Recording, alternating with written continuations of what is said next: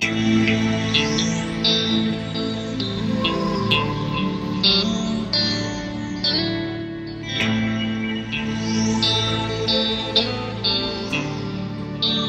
your new position, which are the goals you will pursue in this year in Italy? I think my direction to my team since arrival in Italy is really to build on what we have now, which is in the area of corporates and also on leisure. And the most important thing is that we have to increase our yields, and we have to look for new markets in the corporate side, likewise for leisure. Are there any new flights you want to talk about? For Italy, I'm glad to announce that in summer, from June until the end of August, we'll be moving from 5 flights a week to daily flights ex-Milan. Which is the target of your clients mainly in Italy? In Italy, I would say that the market segment is in 2 areas. We are also targeting corporates, business travelers that are going to Asia, and at the same time we are also looking at leisure.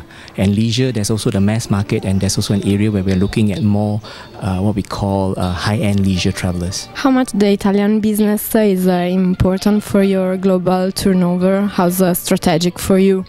Italy is one of the 9 destinations that we fly to Europe. Out of the 9 destinations, Italy is one of 3 where we actually fly to 2 cities in the country itself. The other 2, of course, is United Kingdom and Germany. So it is an important market for us, and we are always looking for, when the opportunity is there, we will take. Globally, which are the main focus of Singapore Airlines? I think Singapore Airlines is, we are not just focusing on a particular region, but what is important is that with our sister company Sul'Air, which has a wide network in Southeast Asia, of course we are trying to bring passengers all over the world to Singapore as a hub, and then from Singapore as a hub through our partners, through our partner airline Sul'Air to Southeast Asia. That's where we have one of the largest network in the company.